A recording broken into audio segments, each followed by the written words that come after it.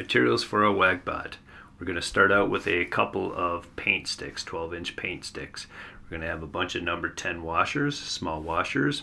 We're going to use a 1-inch machine screw with a wing nut, 2 3/4-inch machine screws.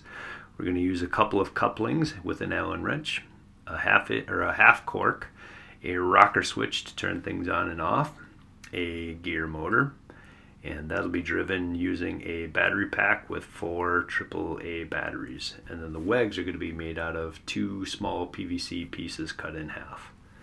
Not pictured as a zip tie.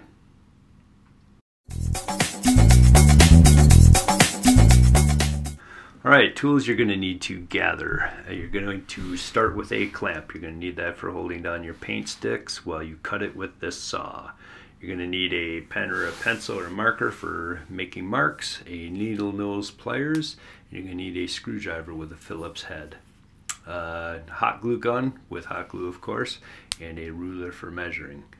We're also going to need a side cutters and a wire strippers.